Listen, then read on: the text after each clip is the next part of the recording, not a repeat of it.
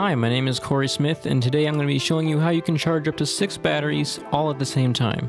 So before we get started, I just want to let you know that this is not a tutorial on how to charge a Lipo battery or battery safety, so you need to make sure you know those things before you do this. So for this tutorial, you're going to need 4 things. Obviously a charger adapter, a parallel charger, and obviously batteries.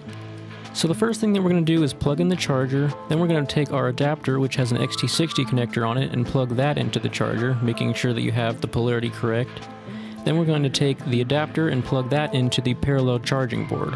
Once that's done, we can hook up the balancing port, and that will be the last thing we need to connect other than the batteries. One thing that I found with my parallel charging board is that the actual balance wires were falling out of the balance connector when I first got it. So you should definitely check and make sure everything's plugged in properly before you plug in your batteries.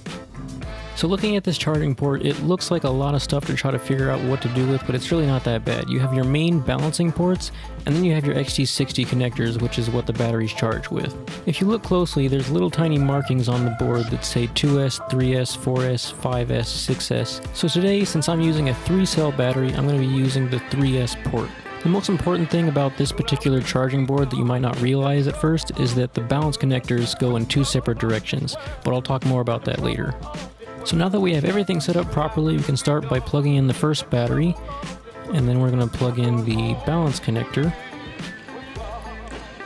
Then we're going to plug in the second battery the exact same way as before, but this time when we plug in the balance connector, we need to reverse the balance connector so that it's upside down when we plug it in.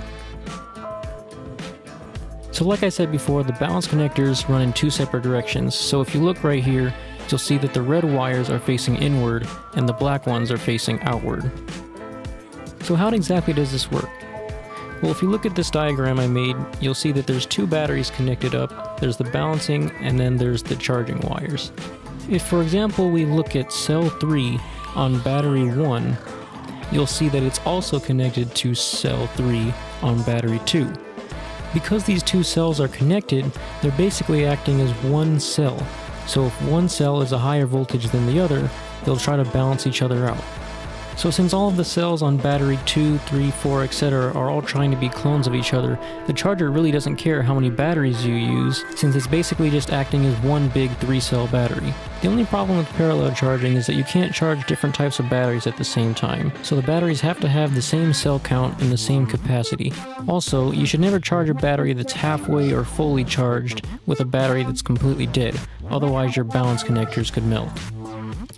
So now I'm just going to be plugging in the remaining batteries, and while I'm doing that, I just want to point out that it doesn't matter if, for example, your right battery is plugged into your top XT60 port or your bottom port, because literally they're all connected together in parallel, which means they're exactly the same. So now we can actually start charging all the batteries, and to do this we need to take this 1.6 number and then do a little bit of math. The way that we do this is by taking this 1.6 number, or 1.6 amp hours, and we take that times 4, and then we get 6.4.